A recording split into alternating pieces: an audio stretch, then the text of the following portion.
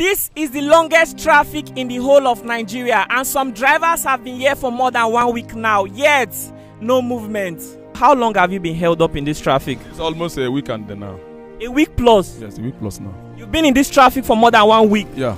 A week and how many days? A week and 2 days now. Ah, Jesus Christ! Look at mosquito bites everywhere on their skin. These guys have been living outside for days now. Oh my, people are suffering in this country. Oh. Sir, please, can you tell the viewers how many days you've been held up in this traffic? Almost 6 days now. How much do they make for this your driving work? How much do they pay you every month? Every month, now 5,000 naira they pay for salary for our company. 5,000? 5,000. They pay 5,000 every month. Hi, us now. Go, just ask you them my second now. 5,000 naira for salary. Sir, please, can you tell us how many days have you been in this traffic?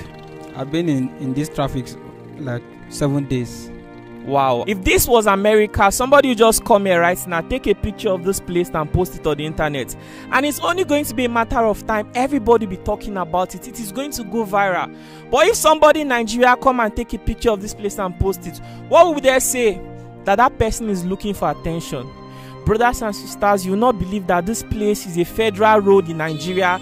I'm live here in Delta State, and this road has been like this for many months, yet no government intervention.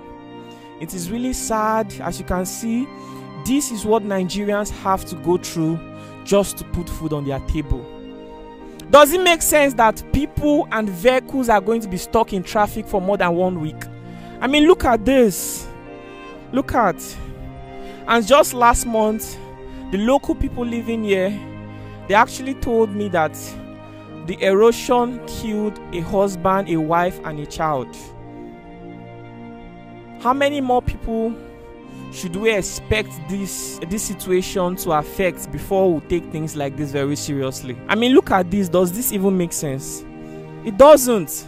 Nigerians are really suffering.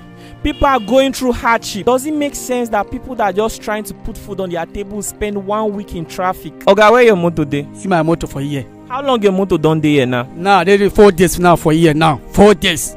How you not take dey survive? So I don't know because government never do anything for us. That day I come back again. Now 3 days are there for I can't enter for a year for Agbo. Second year they come from Port Harcourt for empty. Now 2 days are there for a year again. Everybody the thing don't tie for everybody now. So anytime where you dey pass here, sometimes go spend 4 days, sometimes go spend 3 days, sometimes go spend 5 days for this same road. Yes, come on, they do for contribution 1,000. Don't